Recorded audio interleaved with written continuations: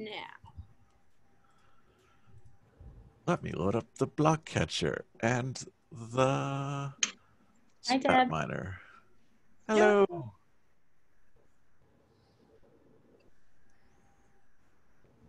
Welcome. So random fact, but hi, Kathy. Hi. I can only stay for part of the time because I'm actually back in school now. Oh, okay. So I'll watch the end of it later on after it's posted. Cool. No worries. We got a lot of people watching the recording today, so. So kids are back, Kathy? No, we're in meetings and stuff. Kids come back on Wednesday. Okay. We're doing meet and greets and virtual orientations and all that kind of stuff over these past few days, and it's very interesting. Very interesting. It's a Rhode Island state holiday. Which I completely forgot about until. Here, I don't know if you can see. Smile with your eyes. Oh. Well, did you see? I was going to say, Ryan, is it Victory Day today? It is. I was born and raised in Rhode Island. Hey. Yep. Yes, and they didn't rename it in time.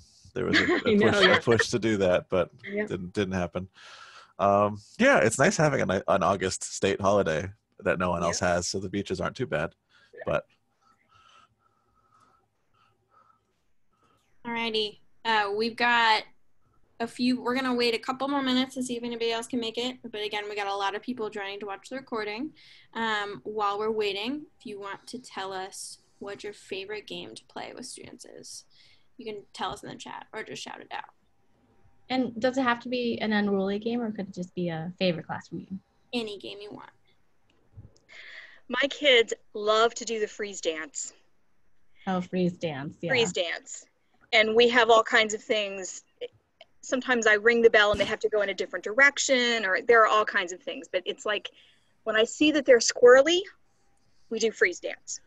That would be a good splats game. I'm thinking of things. By the way, my splats are on their way. They should be here tomorrow. Woo! I'm so excited. Want to describe freeze dance? Oh, so it's like while the music is playing, kids are dancing. And then as soon as the music stops, they have to freeze. And then if you didn't freeze, then you're out. Cool. So I just have to program that into the splats. I could definitely do that. Yeah. When it gets down to a few kids, I used to like to say it was a dance off, and then they had to face each other and do their best moves. I usually have them dance against me. Brave. And then I always do something goofy and they win. So they know. Alrighty, it is 1:05. We're gonna go in. All right, thanks for joining us today, live or recorded. We're gonna be talking all about game creation today. So really every aspect of it. And I think it's gonna be a lot of fun. So we're excited for this one. So we're going to talk about just why games in general. We're going to talk about game sourcing and where can you get inspiration for games. Some different tips for supporting game creation in your classroom. And then we're going to spend some time exploring some game brainstorming ideas at the end. All right. From the team today, we've got myself. I'm Emily. Ryan, do you want to introduce yourself? Sure, I'm Ryan. I do some content creation, game making. I was an immersive experience producer and puzzle designer for a long time. I'm Tuan. I used to be an inclusion teacher for Boston Public Schools, teaching predominantly 3rd, 4th, and 5th grade. And now I am a content creator, and I do some customer success to make sure that everyone feels good about the splats and empowered by the splats. Hey everybody, my name is Paul. I'm the Chief Creative Officer here at Unruly. So just in charge of making sure that everything stays nice and unruly here, as well as working with the product team on getting the app made. So I started from version 1 of the app, and as most of you know, we're about to release version 2. So yeah, very excited to talk to you today about some games and some creativity with splats. Awesome. All right. So first thing I just wanted to get out of the way here is that everybody here, I'm not going to try to convince you that games are great. I think everybody here, you wouldn't be here if you didn't know that games were great. So we're really just going to talk about how you can make more games. That's what the whole rest of this time is going to be about. So where can you find games, just in general, if you're talking about them? With Splats, you can find them in the app underneath the Unruly examples in either the 2.0 or V1 of the app. Our lesson plans and basically everything on the portal, they all, or a lot of our things, feature games. You also have them already in your classroom routine. So what do you and your students already play? And your imagination is another really big source of games. So one thing that if you've been to some of our other stuff that we like to talk about a lot is just how the rules for the game are the rules for the code. And that's something that appears again and again and again. And I think that's also something that makes everything fun. And it also, I think, is a really great learning tool, especially for coding. I'm going to turn this over to Paul here. Yeah, so we're going to start with using Whack-A-Mole, which is probably one of our more popular games. Kind of a really easy game to understand because the context, everyone's played it before, probably at a carnival or something. And it's kind of easy to understand how that translates to Splats. But what's nice about this too is it's going to kind of allow us to talk a little bit more about the content and context in game creation and how those two can influence each other. So what we have here for Whack-A-Mole, there's two versions of how you can describe a game that you've programmed with your Splats. So in version 1, when talking about it, we can say stomp on Splat when it's purple and get a point, stomp on Splat when it's green and lose a point. I think everybody would understand that if we're playing it in the classroom. You know, the kids would certainly understand the rules there and they'd probably have a lot of fun playing it. But a simple switch of like adding or changing the context here and applying a little creativity or a little, in this case, familiar context to kids. So we're going to make that purple Splat, suddenly we're going to make it a mole in a game of Whack-A-Mole. And, you know, depending on the age that the kids are that are playing this, but I still think probably even through 8th grade, they'd have a lot of fun with this. But the idea that now this purple light, suddenly you're stomping on it, is a mole that's popping up out of the ground. That's the idea of the context shaping the content, right? Where you're giving, or I'm sorry, the flip side of that, the content, which is the code, and the context, which is either your environment or an imaginary application here of applying the moles to the gameplay. So we have the content, which is the code that we made. That all right, we're gonna assign these properties. Here's a point if it's one color, and you lose a point if it's another. But you know, we're dealing, when we're creating games with kids, we're dealing with one of the most powerful forces I think known to human beings. And that's the imagination of children. And I think when I'm thinking about games or creating games, you know, I like to quote or think about Rodney Mullen, who's a skateboarder that I love and a really influential speaker too. But one of the things that he talks about when talking about like context and content as related to skateboarding, but I think it applies to Splats too, is the idea of like allowing the cognitive mind to sit back and let intuition drive sometimes.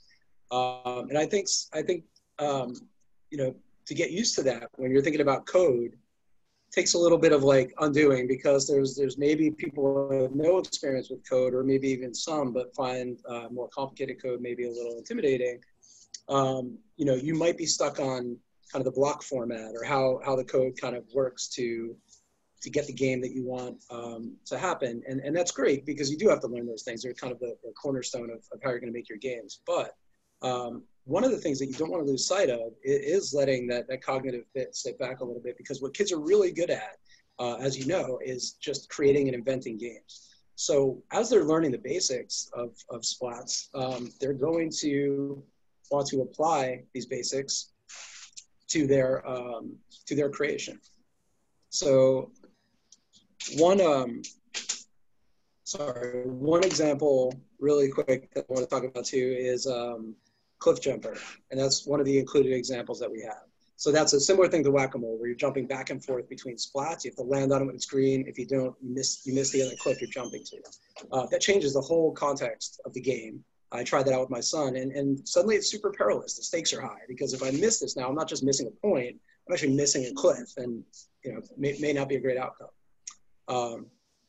Yeah, but I'm going to let Emily take over a little bit here on tips and tricks, and we can circle back to some of this too later. Awesome. And we'll also be talking about context and content, and we'll be saying that in different ways throughout. So when we talk about context, usually we're talking about different game elements. So what's going into the game, what's the imagination behind it. And then the content could be the actual code itself. It could be the rules. And we'll be revisiting that a whole bunch. So we wanted to just talk about, we have a lot of games that come from the Unruly team. What do we think about whenever we're coming up with games? So I'm gonna let Paul talk about this one first.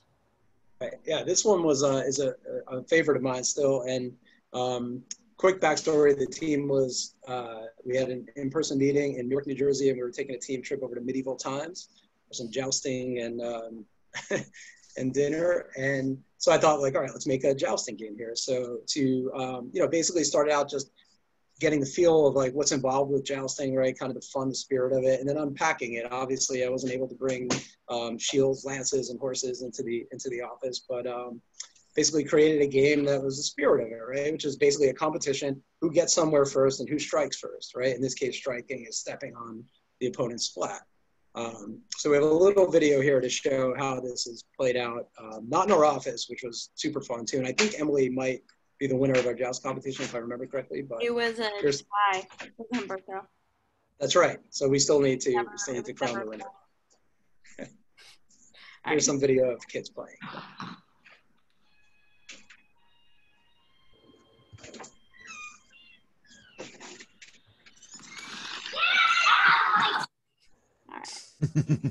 So what I think you might not be hearing there, I'm not sure because I couldn't really hear it too well.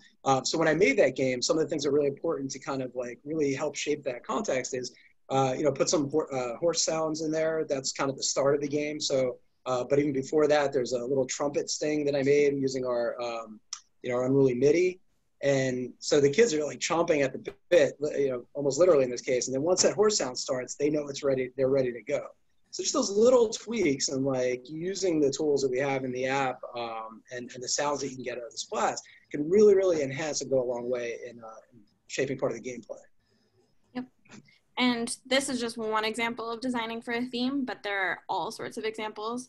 I think, Deb, one of the famous ones that it always comes from Winter Hill is Bobbing for Apples. So not really switching around a game that much in terms of the code itself, but you're designing the rules completely around like what you want to play. And it was fall and wanted to bob for apples. All right.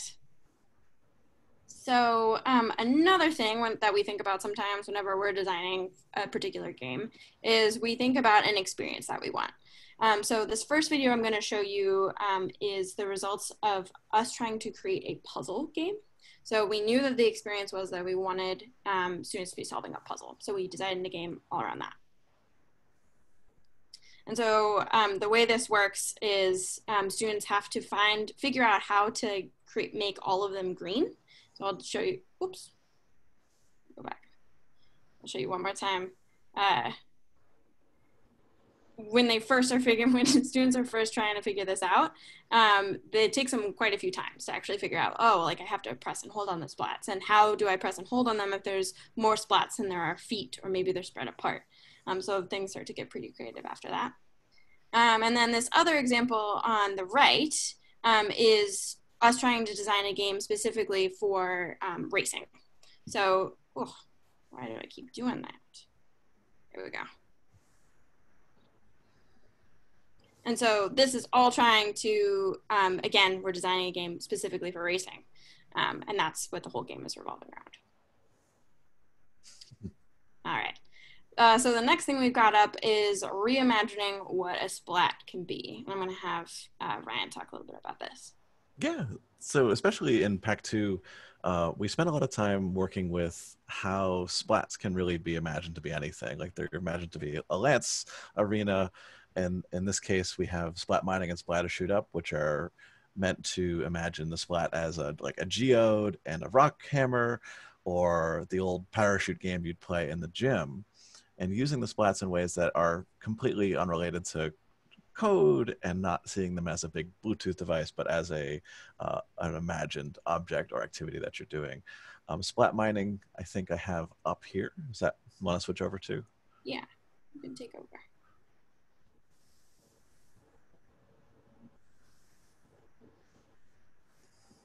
So this is a slightly modified from the one that we built in Pack 2, and it's all laid out with how the rules go. So the rules for splat mining, it's a single splat, and it's meant for one or a few players to play. When you start the program, it will lay out a jewel in the center and brown rock bits around the outside. And the goal of the game is to click on the splat and knock off those little bits of rock without damaging the jewel in the center too much. We accomplish this by adding a little bit of randomness into the pick variable that actually takes those rock parts off to create an experience that feels intentional and feels like you're really controlling how the rock bits might come off when it's really random. So you go through, you keep clicking. And at the end of the game, the score that you get is the number of blue lights in the center that touch. So if you have 3 lights in a group, that's a 3. If you have 4 lights in a group, that's a 4. This would be a 2. So you keep clicking through until all the rock bits are gone. And sometimes you end up with a 4, sometimes you end up with a 2. One of the key parts about how this game ends up working is that it's not purely random. You have a much better chance to get rid of the outer circle than you do the inner circle. And one of the early splat examples is this inner-outer program, which takes advantage of the way the splat lights are numbered. So you could use the splat lights to do an outer ring and an inner ring. And in this particular use, we're trying to get rid of that outer ring first.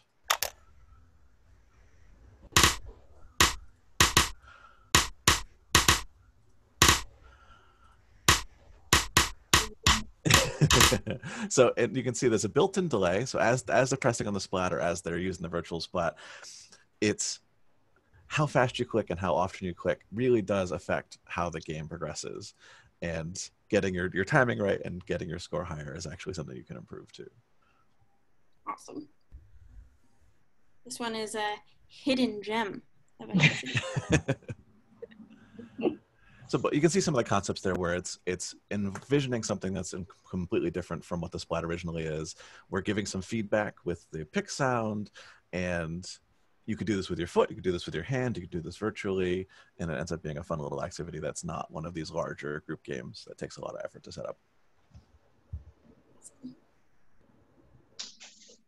All right. So another one that we wanted to talk about was not necessarily just reimagining what your splat can be, but also reimagining your space. So I wanted to turn this one over to Ryan and Paul again to talk through this one. Yeah, Paul can talk a little bit more about this in a second, but the splat bridge relay is also from Pack 2. It's one of those that works very well with physical splats in a socially distanced environment now too. It's essentially you have 2 splats and you need to use those 2 splats as stepping stones to work your way across whatever obstacle you want to imagine. We say it's a river that's flooded, you need to cross it using a rope bridge or using these big float pads. And there's a lot of things that you can add to the texture of this game that aren't splats. So if you have obstacles, you can have cones, you can have desks that make the actual gameplay a little bit more difficult and more interesting, and maybe require teamwork, maybe require some other physical activity you have to do in the meantime. There's also adventure splats in the same pack, which is a similar but more teamwork focused one where you have to pick up splats that you find around the room without letting go of any of them. And that too has a lot of adding desks, adding obstacles, and really imagining a space differently than it would be a classroom. Yeah, I think, and that ties back to the whole like content shaping context, right? The idea that a classroom, or maybe if they're playing virtually, just a space that they're in, is something super familiar to them, right? And it becomes like, you know, they know their classroom, they know the layout, they kind of know the routine that they follow every day when they come in there. But what this does is kind of allow them to look up and sort of look at things that maybe have just kind of fallen into the background, right? And think about, oh, how can we use this as a potential obstacle, or maybe that corner that like we don't really use much in the classroom. How can that become part of the game? So it's really cool in that way, and I think like definitely unique to Splats is that it just sort of allows the whole environment to become part of, and maybe even inspire the game itself, right? We might decide that we want to snake this around desks, right? And then along the way, we want to add some obstacles in the to come towards the bridge. So yeah, just really using the game to change the environment in the play, but also going back to like using the environment to shape the gameplay. And I think Bridge is a perfect game there, where you can do that in a very kind of small, narrow space, or you can do it, as mentioned, just snaking through obstacles. Definitely. All right, so some other examples of what we're thinking about when we come up with games is sometimes we're doing it for a very specific objective. So in our fitness pack, even though we've got a wide variety of different games that are in there, all of them came from a place of how can we get your heart rate up whenever you're in a small space. So the objective was all around movement. For the games that are in our intro to coding pack in the center here, again, we're all thinking about, okay, how can we introduce different blocks? And we're really focusing on the basics here. So how can we have games feature those things? And then for games that are in our social emotional learning pack, again, the objectives are all around SEL core competencies. So all of this is really to say that all these practices that we use, we've taken pretty much from kids. So we have now at this point have a lot of different examples of lots of different games coming from kids, and they use all of these things that we've talked about. They reimagine their space, they reimagine what a splat can be. They think about like, okay, what are some games that we already play? And so it's just a lot of fun. So I put on some examples of some of the favorite game write-ups that we've had in the past. So using Duck Duck Goose with splats, beanbag toss. This one is a zombie game. So you're basically, you get infested with zombies, and then steal the bacon, but splats version. So again, all taking this from what students are already doing. Cool. All right. Turn this over to you, Tuan. So, you can have the best laid plans and the best intentions, and that kind of means nothing sometimes when you like actually show up with the kids. And so I want to talk to you about the brass tacks of actually allowing kids to be independent in the classroom and like getting those games created. So I think a big part of that is embracing the mistake and embracing the mistake making that will happen all the time. So something I used to do in my classroom is we would give out the greatest mistake award for the kid who made the mistake that we learned from the most in the week. And the kids really looked forward to it. And it feels kind of corny in the beginning, but like once you have that sort of classroom mindset of like, I love making mistakes help me learn, then like it could really lead to wonderful things, including games and game creation. So just some like things that we're thinking about are like practicing debugging, where the objective is to root out the mistake, celebrating the different paths that we take to get to the same outcome, because play is this infinite thing, it never ends. And so like our activities, even though they have an end in mind, we want to like iterate that it isn't necessarily the goal to complete the game in one sitting. Sometimes that game needs the right mindset, it needs the right resources. And so making sure that you're playing according to your mood and your needs at the time without feeling like you have to complete the game itself. And then we also really want to bring home the fact that you don't have to start with a blank screen. It can be very difficult to be faced with nothing. And I know for some people, including myself, it can feel very sort of like this is an enormous obstacle and I would rather avoid it. And so keeping that in mind, we're creating a pack in which we have chunks and snippets that students can start off with different degrees of difficulty, and really rethinking what it means to create a game. You don't necessarily have to start with nothing. You can start with a game that already is familiar. A lot of our favorite splat games are indeed games that are already familiar to the players, such as Four Corners, and then we created Four Splats. I also do, I think a lot of you have seen or used this activity before, but the game creator activity is really just an example of that. So you start with an existing code, you might modify it a little bit, but it's all about focusing on the rules and providing context to that code that you already have. That doesn't really do very much until you put rules on it. Mm-hmm. And then something I like to remind myself and remind others is that programming is a language. And when you're learning a new language, you don't start off reading Tolstoy. You start off with like go dog go. And so the same applies when you're learning how to use splats. It is a very different entity, a different type of animal. And so it's good to start off small. Some kids maybe will take to it right away, but again, everyone's different. And so I consider it my job, and we really think about all the time, like what are the logistics and the barriers that we need to think of so that everyone can be successful in the classroom. And having said that, again, we think a lot about like what a game is, like changing our definition of what a game is all the time, because I feel like, especially at recess, you see kids playing all these different games and the rules aren't necessarily clear. There aren't necessarily clear winners or bad guys or anything. It's just like, it's about having fun. It's about being flexible and being fluid. So this example is pulled from our Intro to Coding pack. And I think this one is a good example of just like thinking about what a game is and what you can make a game out of. So really all this game is that you're having kids code some sort of simple program, and then their partner has to figure out what it is that they actually coded. So they'll interact with their final game, but not be able to see the code. And that's something that is actually really easy to turn into a game, and students automatically turn it into a game. And so I think just following their lead and seeing what happens is cool. And then some of you have played this game before with us. It's a brand new game coming to you soon, but it's based off of an existing game called Exquisite Corpse. And so this is a party game that people like to play, in which you have 3 players and each are responsible for a section of a body, and you're given a secret prompt. And so you draw your, for example, if I got the top and I had a cat, I would draw a cat's head. And if Emily had a middle and she had flamingo, she would have to draw the torso of a flamingo. And then in the end, your picture comes together into what is considered an exquisite corpse. But we thought about that for splats, and we thought about access. So right now we know the reality is you can't always be together. And the reality is, unfortunately, not all students have access to all these different resources. And so we thought to ourselves, well, most schools have Google. Most schools have access to Google Slides, Google Documents.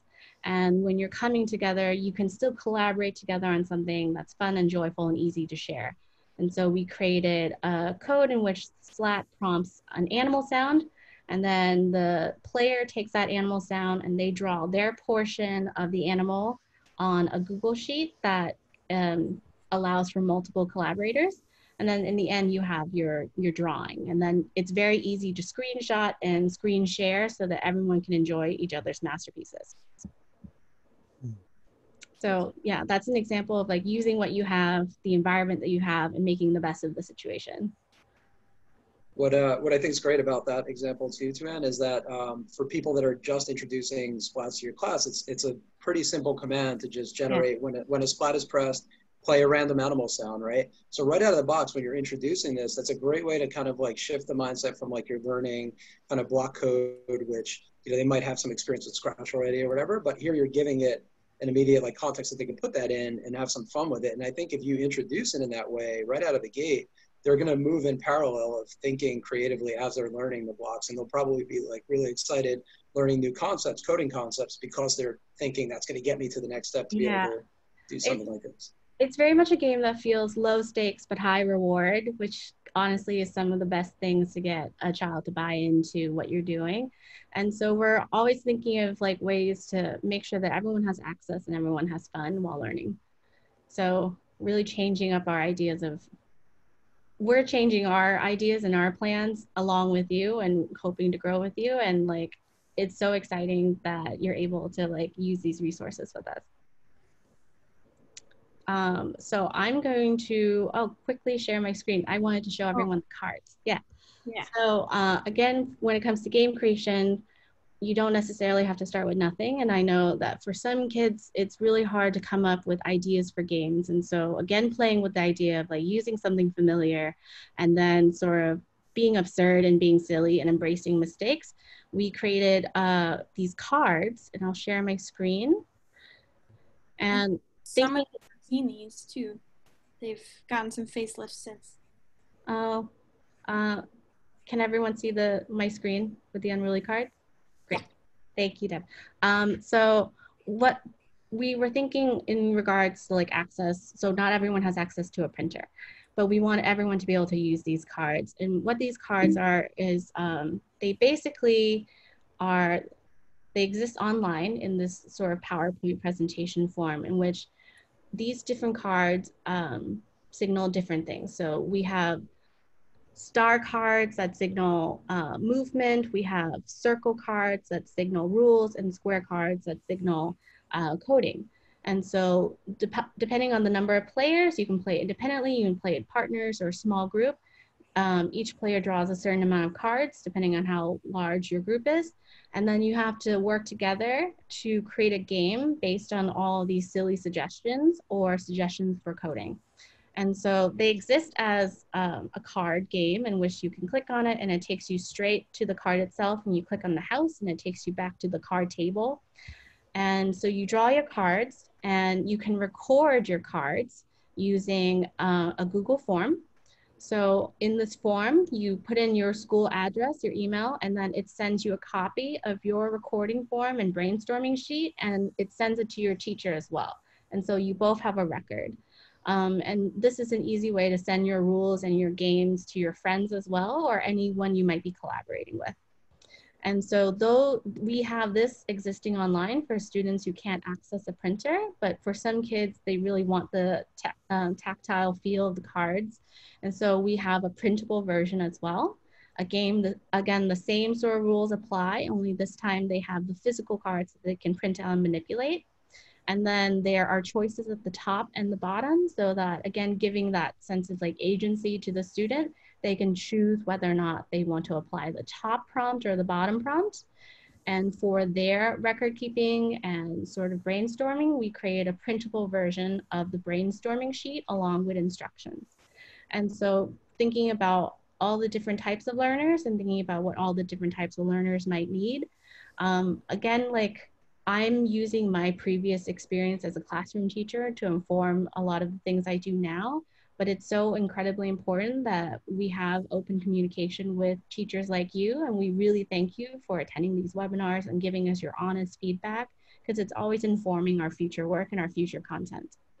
So we have that exists right now, but we also have a brand new resource that we're really excited to show everyone. So I stopped my screen, Emily, and I'm sending it back to you. Awesome. All right. Yeah. These game cards, the digital version is already up on the portal, and the physical copies will be going up soon. So you can find those on the portal. All right, so a controversial topic. I grew up in Texas, and we had these things, but we called them cootie catchers. And Emily, you grew up in the Midwest, and they were also called cootie catchers. But then we were told, wait a minute, they're also called fortune tellers. And so I know even just in the 4th and 5th grade, my students, they still loved playing with the cootie catcher or the fortune teller, whatever you want to call it. And so we were thinking about, how do we incorporate that into Splats? Like, that's such a silly, fun way to get the brain thinking and jump-starting an idea. And so we decided to make a physical fortune teller that students can create themselves or print out. And then Ryan, who is a genius, created a code version of the catcher. We're gonna go over both. Yeah. So these are brand new ideas. You are looking at the prototype, but it's a new way of thinking about the future, I like to say, because it's a fortune teller. But you choose your colored splat, and then the numbers dictate how many turns you take on the fortune teller. And then this version of the fortune teller is a sort of more entry level, and it has some of the simpler actions, such as keeping score, playing a sound, making sure that a part of the code includes pressing down on the splat. And then as your students feel more confident and as they feel more independent using the code, then you can gradually release and then have the standards and the stakes be higher.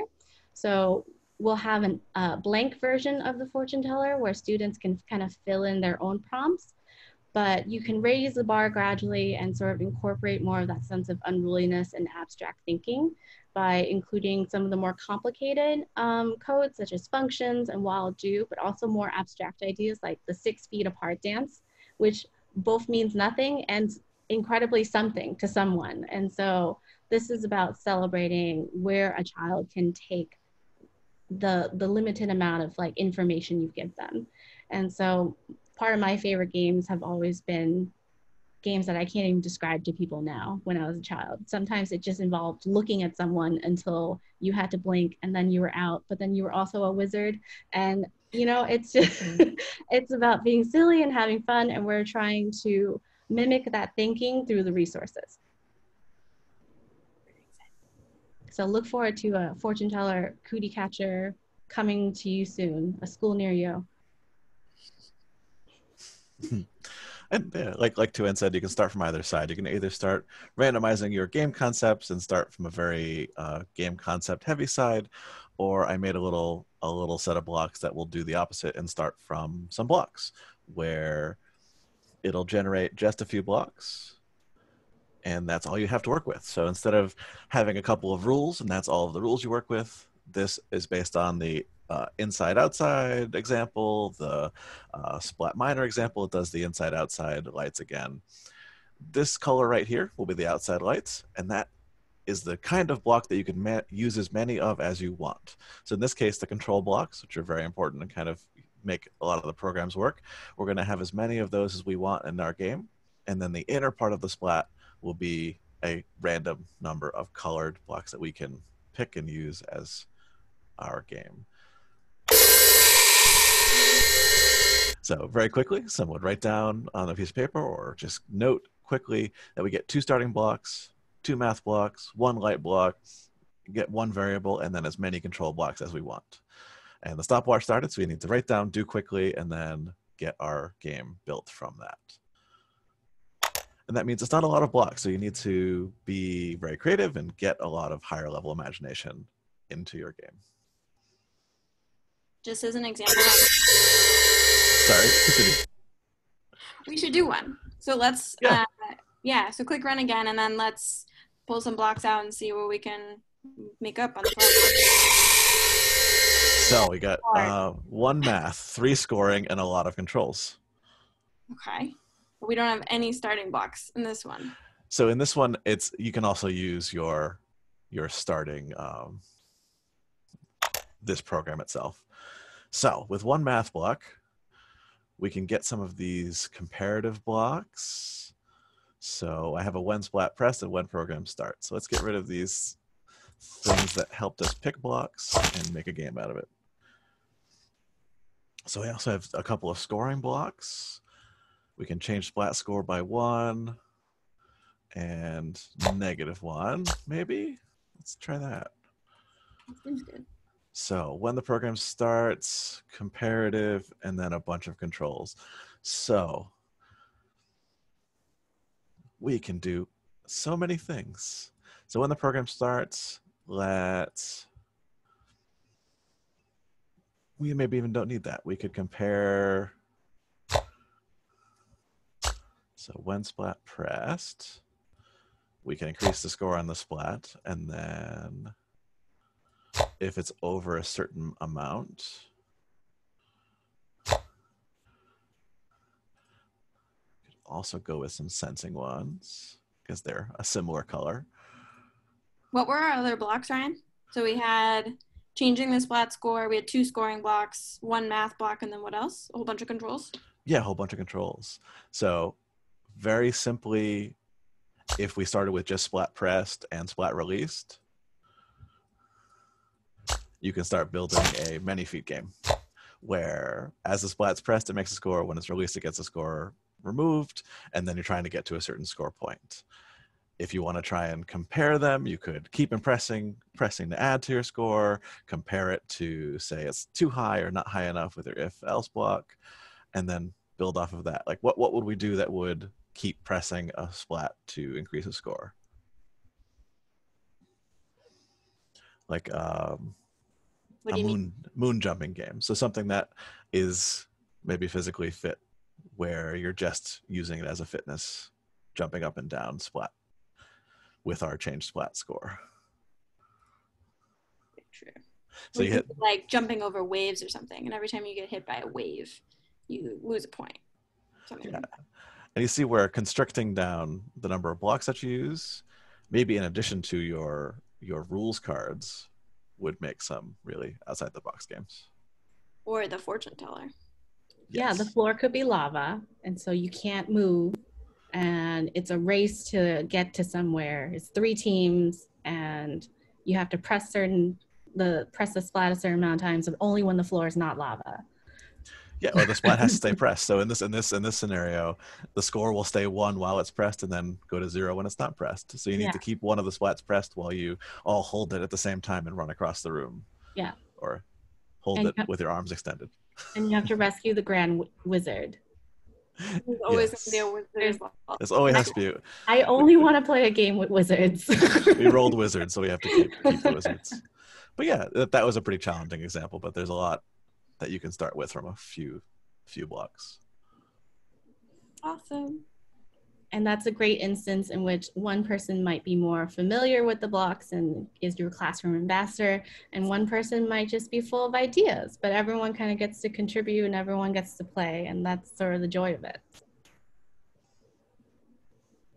All right. So we did an amazing job today. We have 15 minutes left, which is amazing. Oh, wow. But shameless plug, we have additional sessions this week. The main one I've been trying to get everybody to go to is the focus group. But make sure to go to unrulySplats.com/bootcamp to check out the other ones. And as usual, always shoot us an email. You can email any of us directly, just our first names at unruly-studios.com, or you can send one to educators@unruly-studios.com. And we'd love to hear what you think, or if you have any questions or anything that you'd like for us to go over. This time is really for you. So if you need to go, feel free. But we'd love to talk through other stuff with you too, if you can stick around. Any questions or initial thoughts about the new stuff that we shared today? Or any ideas you might have for a resource you would really like to see in your classroom? One of the things we didn't quite talk about as much as maybe we meant is there's not a certain set of rules when it comes to game creation, right? It's as much as letting kids explore that imaginary space when making games, you can do the same, right? So making a game out of really any obscure thought, any game you've played before, shows, movies, any little bit of interesting activities can turn into a really fun game. It can really be anything. Yeah, part of the brainstorming template is prompting kids to think about what are their favorite games that they've played before, and then thinking about what made those games enjoyable to them. Was it because there was always a clear winner? Was it because you got to have very interesting pieces? You got to play with money? What were the things that made you like that game so much? And then using that as a springboard for creating your own game. One other fun thing to do is one of the included games we have is called Sheep Hurdler, and when I came up with that game, it's really just like a running and then you have to jump over something, like a hurdling type game, but just using the built-in sound of the sheep suddenly just made that game super funny to my kids. They were playing it, and every time that sheep sound came on, it was, we don't want to step on the sheep. So even just something like that, if you just take a very simple basic game and then look through the offerings in the app and play around with sounds and be a little unexpected. I love Shel Silverstein. He's sort of always has been a creative muse to me, but I even think of his writing and his work and just how unexpected he was, and how he really just understood kind of the way that children think, which is why I think he's so well embraced by them. But yeah, that's something that I think is a pretty powerful tool as well. Just little switch ups can change the whole game. And the opposite of that might be the built game of splatter shoot. We're trying to use code to replicate something that's otherwise a fairly simple activity. It's almost hard to call it a game, but in practice with the splats, the action that is intended with the pressing the outside splats as fast as you can to be doing the umbrella waving is very, it's a lot of fun. It's a very noisy and unruly thing. Now, if you're back in a gym, and obviously COVID might prohibit some of this, but if you're you can also combine the two, right? You can create a game where if you have the parachute going and somebody has to run in the middle and press the splat until it's green and then get out of there. So just kind of incorporating splats into existing PE games is kind of a cool way to think about it too. So I hadn't thought of that, but the splatter shoot game would actually sync perfectly with using an actual splatter shoot, an actual parachute, because you could just be standing on them or hitting them with your feet.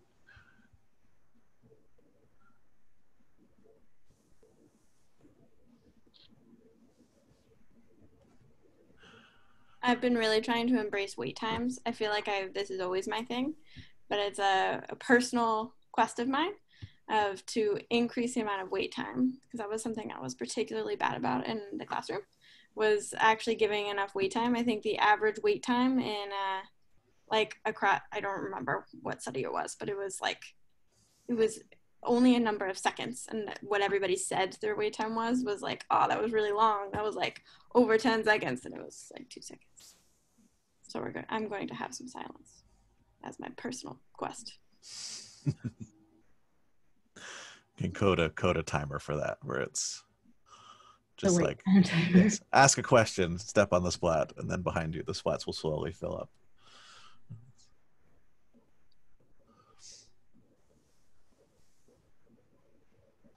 I was thinking through the possibility of creating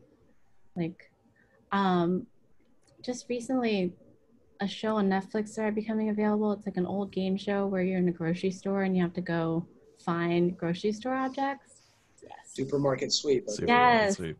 I was trying to think of what's a version of that we could play with the splats where you have to press on the splat for a certain amount of time in order to keep it active, but you also have to go fetch certain objects, and you have to do it so quickly and come back and press the splat so that it doesn't turn off and it resets like a timer or something. That's pretty similar to a resource gathering one I was thinking of early on too. I want a supermarket sweeps. So to Ann, I was thinking you can make different colors worth different amounts of money. Because on supermarket sweep, the smart shopper goes right to the meat department and got the big briskets or hams or whatever. So pink could be worth more points than purple. And do you wait for the pink to come up, or do you just get all the purples you can? Oh my gosh, this would be amazing. I love supermarket sweep. Loved it. It's just all those hams. Yeah. I just love it. I'm gonna wait on the cyan razor blade packs that are like $30 each, and then just kind of run. Mm-hmm. Yeah, that's right. It was always it was the meat department or things like that. Yep. That would be so fun. Similar game to that was like a Minecraft style game where you keep hitting all the splats to get a certain combination of colors. Like if you want a thing that's 10 points, you need pink, pink, red, blue. And then if you want 15 points, it's cyan, cyan, cyan, cyan. And you have to go through and hit all the splats as fast as you can, and then hold all of the right colors at the same time to get your points. Yeah. So that there's this kind of collection and running around games can be a lot of fun.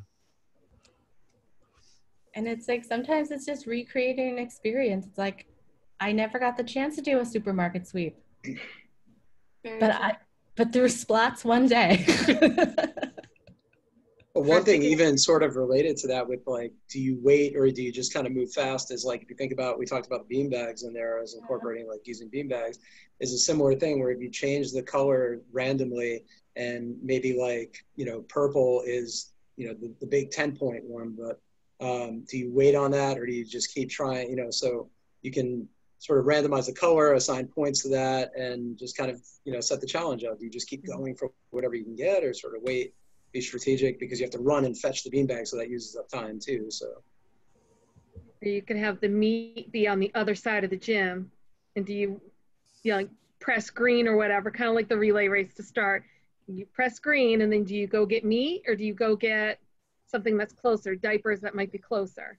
And then you have to run back, tap the first splat, and then you're going back out shopping. And do you keep going further away, or do you go closer, shorter trips? You can make this supermarket sweep happen. I'm so excited. You could even apply a timer to that, and if you don't make it back to the checkout fast enough, the meat will spoil and turns whatever color.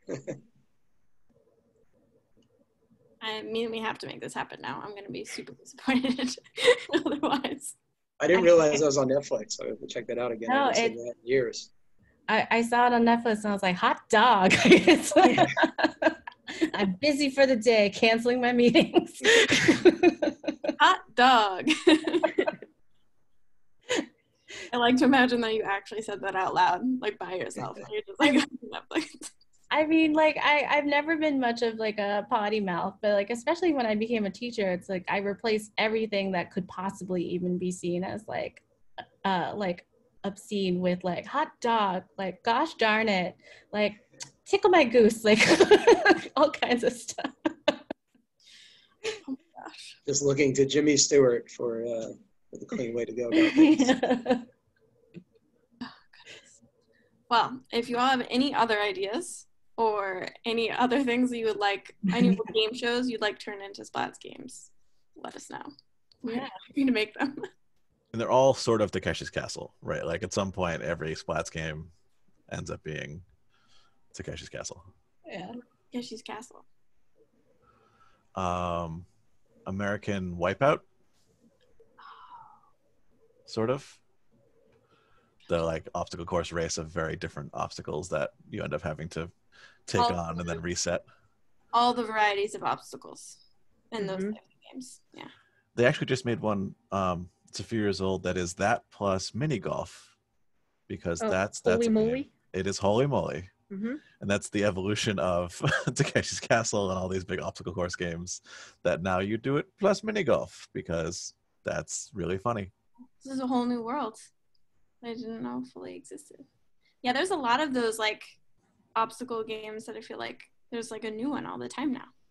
There's one on Netflix literally called The Floor is Lava, which is fairly terrible.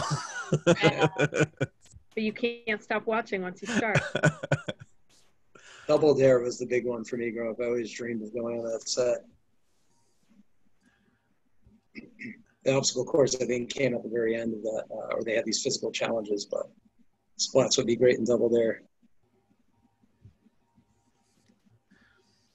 Many ideas. All right. Well, have a great rest of your day, everybody. Oh, thanks for coming. Yeah. Hi, everyone. Thanks, everyone. Bye. Bye. Supermarket sweep, it's got to happen. Yeah.